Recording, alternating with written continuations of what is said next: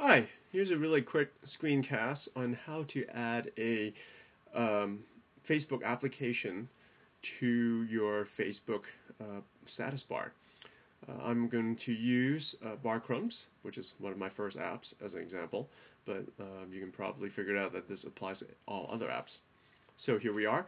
We are on my Facebook homepage, and so bring up the app. And typically, and for Barcrumbs, the URL is apps.facebook.com barcrumbs. And bam, you have the app page. If you look in the bottom of the screen of the page, you see that there's an application menu. There are 6 icons representing your favorite applications. And because you're on this Barcrumbs page and you haven't bookmarked this yet, there is lastly a icon here that says, "Hey, bookmark me."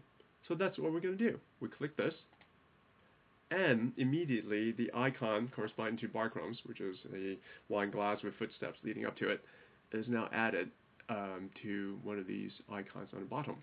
So let's test this. Let's jump back to my homepage on Facebook, and click the Barcrumbs icon.